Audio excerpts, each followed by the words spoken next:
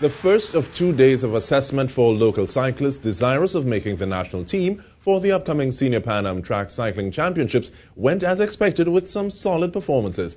Among those facing the starters in the Flying 200 is Nigerian Philip of Rig Texonics.